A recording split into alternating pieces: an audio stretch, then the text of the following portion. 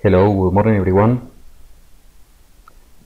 Lot of people asked about how to create an exit condition where the stop trails a line, for example this super trend.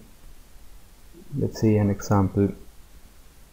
If we enter on this arrow and we want to move the stop following the super trend line, one of the possible options that we have on markers is using the signals that super trend paints and use it as an exit condition. For example, if we make this a different color for those signals so we can separate them,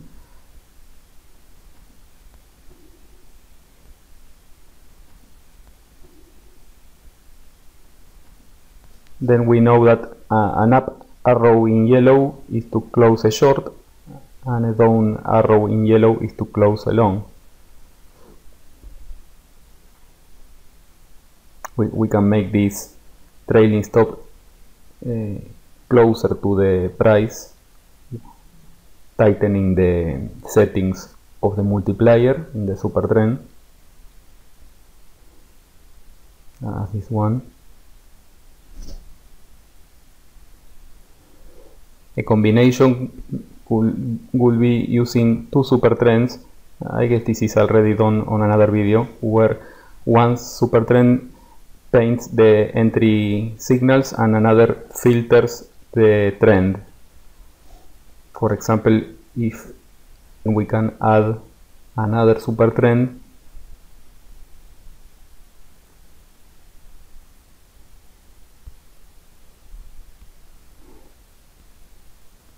with tighter settings,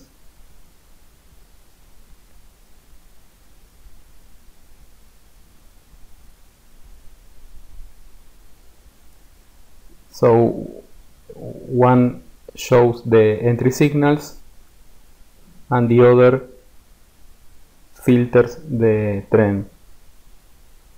So this signal is avoided because the higher time frame super trend is on short mode.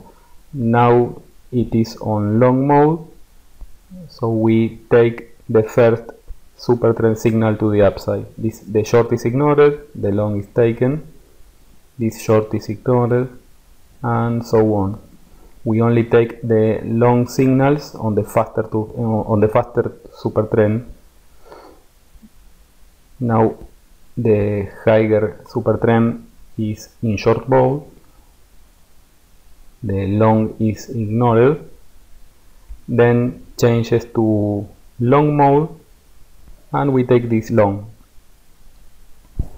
This will be using two super trends, one to filter the signals and another to trigger the entry signals. Or we can have a non-related system like these signals from the N bars. So we get a lot of signals and we only take those that are in the same direction than the super trend. On this high trend we only take the blue arrows, and on the downtrend we only take the shorts, and then we take only the longs. This can also be done because, as we can see below, we can detect the trend of the super trend, convert it into a markers variable, and then filter markers when this is equal to +1 and only take shorts when this is equal to -1. We can do that on marker plus.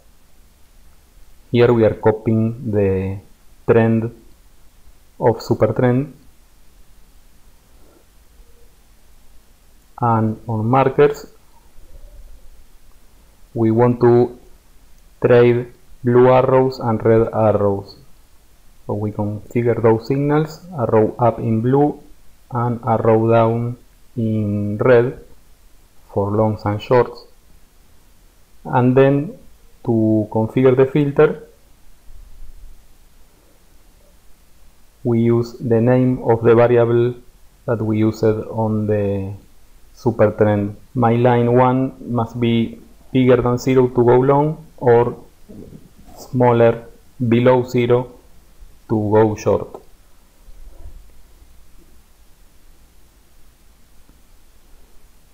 If we want to take the following signal but exit when we have a trend change on these yellow arrows, we can add the option to close position.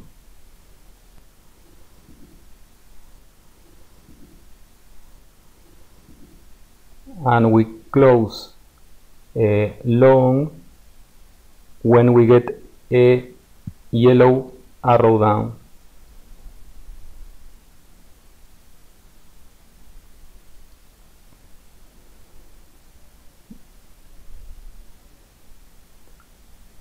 And we close a short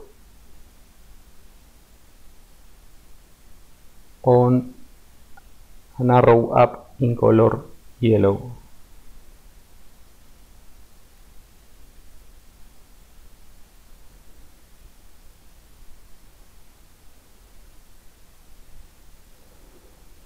The result is the same as having a trailing stop following the super trend line, because as soon the trend line is broken, we get the yellow arrow painted and markers will exit the position.